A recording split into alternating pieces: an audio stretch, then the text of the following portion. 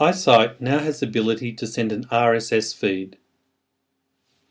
To use the functionality, simply choose a project from My View, or you can choose another user's project. Simply do a search for a project you may be interested in. Select the project by clicking on the project name. Once you have selected the project, you will be taken to the project's landing page. Click the RSS Feed button. Select the RSS reader you want to send to, and then click Subscribe Now. Select Add. And now you will have access to all the sites from this project in your RSS reader. Whenever a new site is made, it will automatically appear in your RSS reader. Clicking on the thumbnail will take you to the saved web page. Have fun using RSS feeds.